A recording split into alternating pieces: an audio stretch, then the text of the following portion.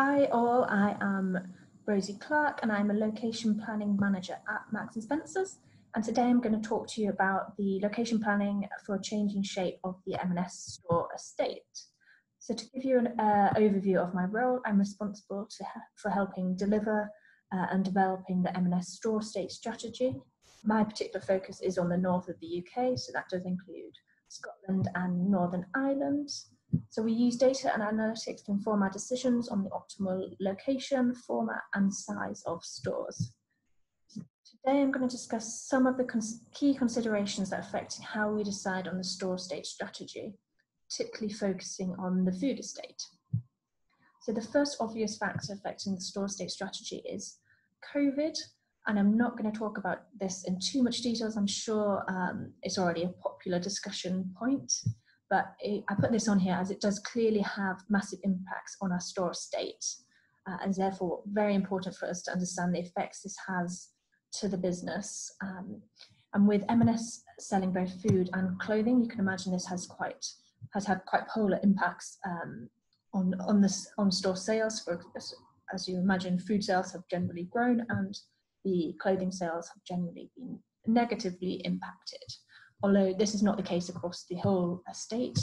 As you can imagine, the London stores, high street stores, city centre stores, the food sales have also been impacted. So that's something that we need to monitor closely to see if any of these stores bounce back and decide on let that help us decide the strategy on these areas. Clearly, what COVID has also done is help us see a rise in online sales, which leads me quite nicely onto my next point, which is the M&S and OCADO partnership. So for those of you that don't know, M&S launched a joint venture with OCADO in September 2020. And this is a key focus area for us in location planning as we look to understand the impacts this will have on the store estate. I'll discuss this in a bit more detail on the next slides. My next consideration is renewal. So internally, teams have done a lot of work creating renewal concepts for the stores, which is essentially modernisation and transformation of the stores, creating a better shopping environment and experience for our customers.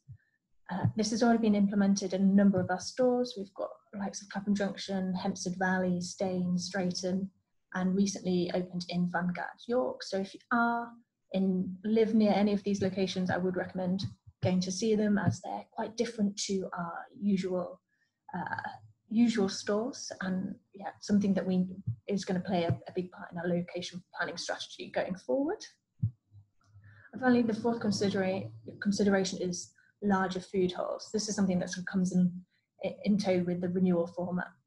These are being done together, so we have done a fair bit of analysis looking at optimal footages for our stores, considering a whole host of number of factors, including catchment demographics, catchment size, looking at store configurations, proximity to competitors, and overlaid some cost data with this. As you've probably seen, typically M&S stores are a lot smaller than a lot of the other main grocery retailers. But our analysis has suggested we could do bigger food halls in some locations. And I'll look about this and how this might change our location planning strategy in a few slides' time. So to delve a bit deeper into the OCADO platform and how this affects our location planning. So OCADO stocks a full range, M&S food range, which is around 6,000 products. Along with their own retail range, which means there's over 50,000 products. So there's a good selection on there. And it's clear from the graph at the bottom that we have seen an online sales food market grow, particularly as we went into lockdown in March 2020.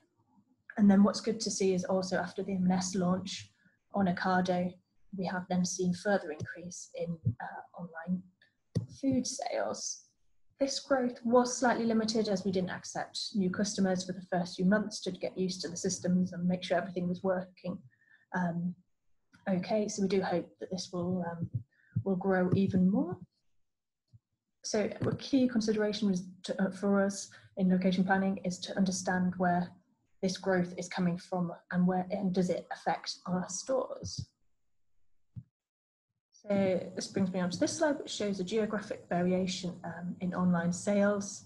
So one graph is showing where the increase in sales has been, and then the other one shows the top spending areas. And OCADO currently covers around 74% of the UK population. Clearly from the maps, you can see that it's Wales, the very north of England, and Scotland that are areas that are not currently served by OCADO. So we need to consider how this will affect our stores. For example, do we need more stores in these areas that are not going to be served by OCADO? But there's also then the potential OCADO expansion strategy. Will we then cover more areas of the UK? So there's some alignment to go on there. So the key questions that this brings to us is that we need to look into: has the behaviour of existing M&S customers changed? So those that shopped with us previously. So are they shopping less in stores now and shifting more to online? And if we do start to see this, does that mean we need fewer stores? However, some of the early data shows that customers who actually shopped both before, both in OCADO and M&S, are actually now spending more in stores. So yeah, that's quite interesting to see. And then another question we ask is, has the behaviour of existing OCADO customers changed? So are customers switching to Waitrose stores, for example? Waitrose previously had some of their products on OCADO. So yeah, have customers shifted? Early data suggests that there are actually more new customers than lost customers, but there are teams within M&S that will look to see how best to retain customers. And then what's really important for us to understand if customers are shopping more in terms of sales volume and frequency in M&S stores.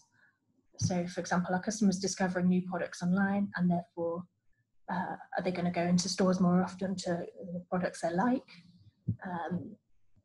And we will consider, our customers spending more online?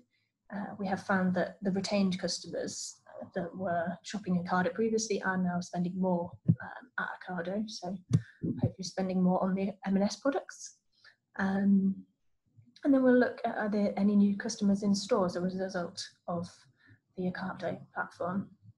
There's a whole number of questions that we can ask ourselves here, and in my particular team, we're focusing on how this does affect the stores and customers' interactions with stores to then inform our store estate strategy. But it also brings a whole host of other things that we need to consider, like click and collect points in stores. Do we need these for food as well as clothing? So lots of questions to be asked there. And then the next consideration I mentioned is the renewal concept and the larger format stores. So we need to understand how this is changing our consumers' behaviours and their interaction with stores. Again, this is the whole what we do in location planning. So one of the best ways to understand what works we found is to analyse the stores which have had this renewal and stores where we have increased footage. The challenge here is that we have so few of these stores, so it makes it difficult to decide what works and how and what we do with our future store estate. So I'll talk through one example in Staines, where we've recently relocated to increase the food footage, and it got a renewal format as well. So pictures on the slide are just some pictures of stores that have had renewal in them. See, they're quite different to what you'd expect, very vibrant and fresh. So Staines, to give you an overview, we increased footage around 8,000 square feet. We moved from a high street location to Two Rivers Retail Park, taking a unit that was previously occupied by Waitrose. It was previously a full line store, so stocked clothing, and now it's just a food store.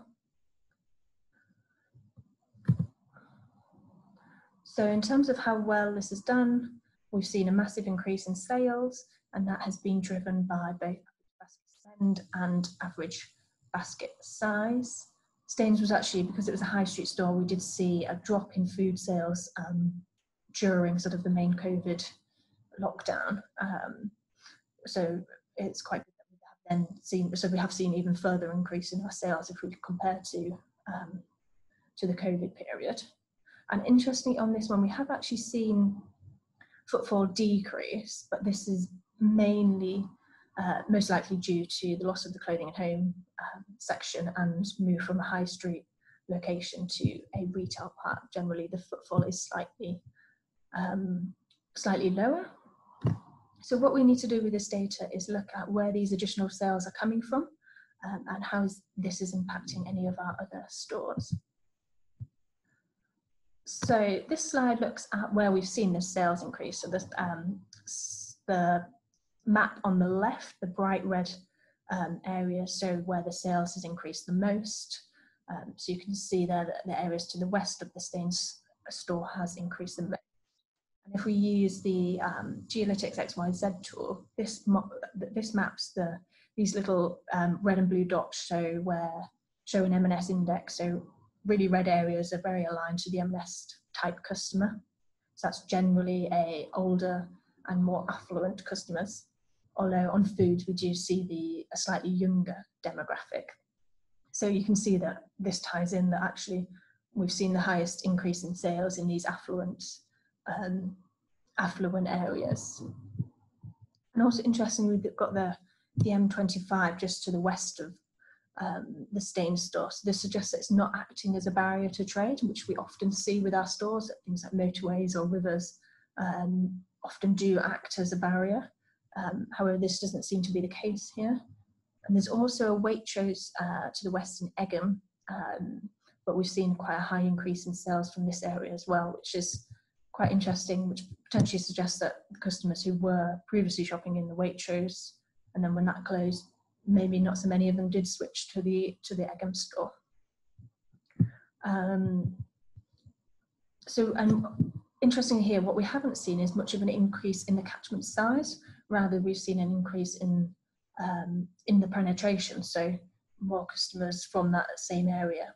And this is a good sign for us actually, because it means it's less likely to be impacting on some of our other stores. It means we can do more of these.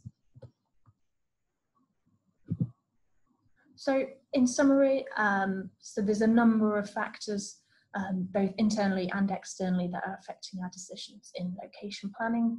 And it's our role to analyse the impacts to stores and adjust the store estate strategy accordingly. So we're always looking at sort of new data and new ways to track this and understand our estate better and how our customers are shifting.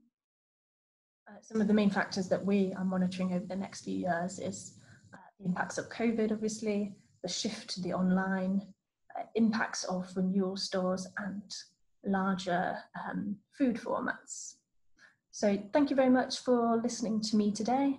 And if you have any questions, sorry I can't stay for questions, I'm not around for questions. It's 17th of May has meant I can now travel a lot more freely and have got lots of long overdue site visits to go to. So I am on the road somewhere, but please email me or message me on LinkedIn if you do have any questions. Thank you.